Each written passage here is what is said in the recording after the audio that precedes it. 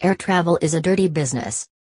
I remembered reading this article, which asked two simple questions. How often do airlines clean their planes? And what about pillows and blankets? The report, which appeared in the Wall Street Journal last spring, gives a lengthy explanation.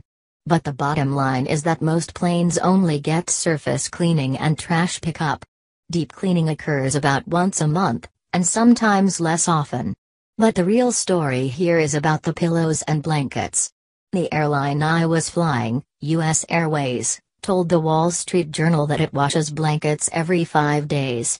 That's better than ATA Airlines, which said it washed blankets every 30 days or as needed. American Airlines replaces the pillowcases every night, but only removes soiled or damaged blankets. Tip for travelers: you know you're getting a new or freshly washed blanket if it's wrapped in plastic.